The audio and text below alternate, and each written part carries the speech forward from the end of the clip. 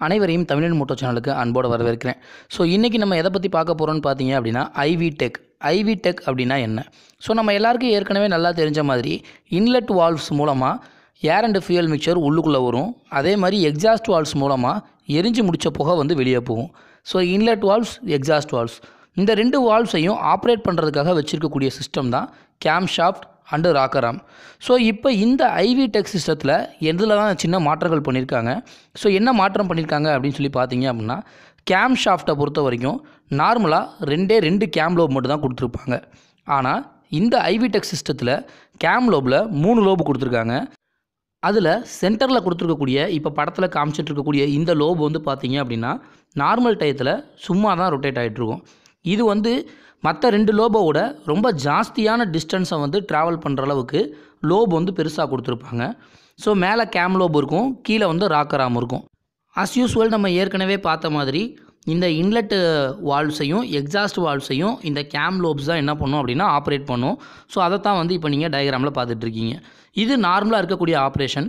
So ஐவிடெக்கில் வந்து என்ன வித்தியாசம் கொடுத்துருக்காங்க அப்படின்னு பார்த்தீங்க அப்படின்னா, இந்த கேம் லோபினுடைய பகுதி மொத்தம் வந்து 3 லோப்ஸ் கொடுத்துருப்பாங்க நம்ம ஏற்கனவே பார்த்த மாதிரி.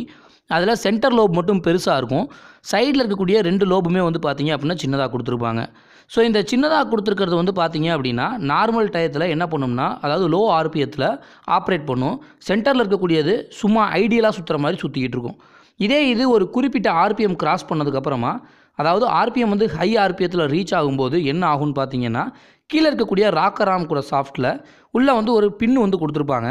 இந்த பின்னு வந்து ஹைட்ராலிக் மூலமாக ஆப்ரேட் ஆகும். ஸோ அப்படி ஹைட்ராலிக் மூலமாக போய் லாக் ஆனதுக்கப்புறமா நார்மலாக ஆப்ரேட் பண்ணிகிட்டு இருந்தக்கூடிய கேம் லோப்ஸ் வந்து சும்மா பேருக்கு இருக்கிற மாதிரியும், சென்டரில் இருக்கக்கூடிய அந்த ஹை லிஃப்ட்டில் இருக்கக்கூடிய அந்த லோப்ஸ் வந்து 2 வால்வையும் சேர்த்து ஆப்ரேட் பண்ண ஆரம்பிச்சிடும். ஸோ இப்போ நீங்கள் பார்த்துட்டு இருக்கக்கூடிய படம் வந்து ஒரு 2 வீலருக்கு ஏற்ற மாதிரி கொடுக்கப்பட்டிருக்கு. ஸோ இன்லெட் வால்வ்ஸ் மட்டும் இப்போ ஆப்ரேட் ஆகுது அப்படிங்கிற மாதிரியான கணக்கில் வந்து நீங்கள் பார்த்துக்கிட்டு இருக்கீங்க.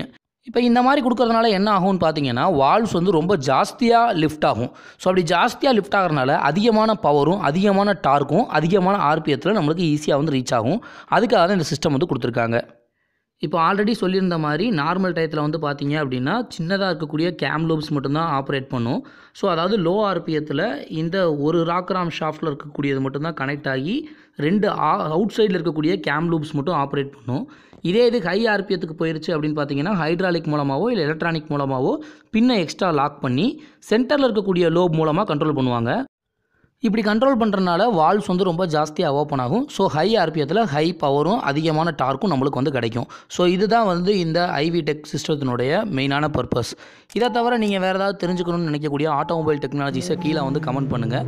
இந்த வீடியோ உங்களுக்கு பிடிச்சிருந்தால் லைக் பண்ணுங்கள் அண்ட் உங்கள் ஃப்ரெண்ட்ஸுக்கு என்னுடைய லிங்க்கை வந்து ஷேர் பண்ணுங்கள். நன்றி, வணக்கம்.